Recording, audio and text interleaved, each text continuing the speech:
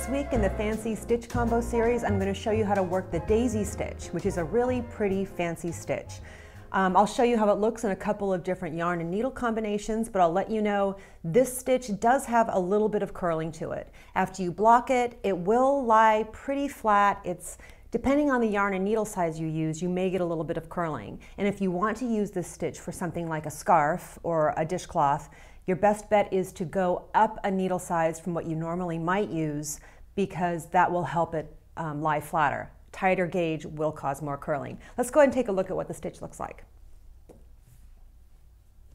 Here's the stitch in a bulky yarn, size 10.5 needles. And this yarn is a little bit fuzzier than the other example I'm going to show you. But you see you have these kind of flowers growing up out of this diagonal line in the work. It is pretty. And the back of the work is textured, is the most I can say. Let me show you a different example of one that's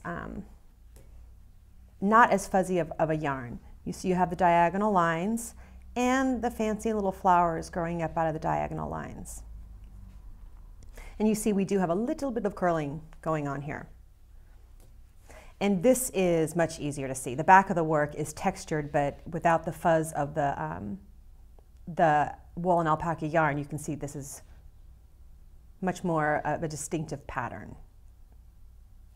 Okay, the instructions for this are in the video description below as well as on my website. To get started, I went ahead and did the long tail cast on to cast on a multiple of 4 plus 1. And in this case, I've done 13 stitches. And then the setup row is to knit 1, purl back across all stitches, and then knit 1. So on the wrong side rows, you always knit these 2 stitches and purl everything else in between. So that's why you get the curling on this, is because this is what I would call a stockinette-based stitch. Okay, I'm going to start out by knitting 1. The next thing I do is I'm going to knit 3 together, but there's something fancy I'm going to do with that. So a normal stitch goes in like this. Knitting 2 together goes through 2 stitches. I'm going to knit 3 together. And I just split the yarn. Let me try that again. Okay, I am not going to pull those finished stitches off the left needle. Instead, I'm going to yarn over, pull the yarn forward between the 2 needles, and go into those 3 stitches again. So I'm going to knit 3 together, the same stitches twice. Okay, then I can pull those stitches off the needle. And the stitch count stays the same the whole time because I did a double decrease with the knit 3 together, but I've increased it twice in that same stitch. Don't worry if that's confusing, you'll get it here in a sec. Next I purl 1, and I'm going to do the same knit 3 together fancy thing again. Knit 3 together, leave those 3 stitches on the left needle, yarn over, and then work those 3 stitches again.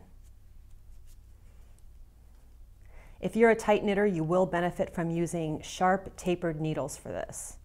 Yarn forward. Whoops, I did not do a purl 1. You have to purl 1 between the knit 3 together combination.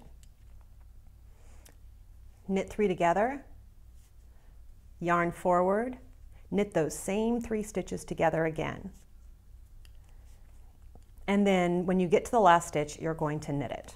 Every row, the first and last stitch are knit. And then on the wrong side rows, you're going to knit 1, purl to the last stitch, and knit 1 again.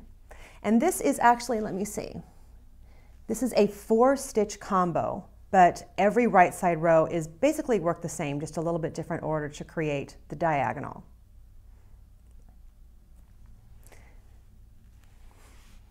And that's it, the daisy stitch.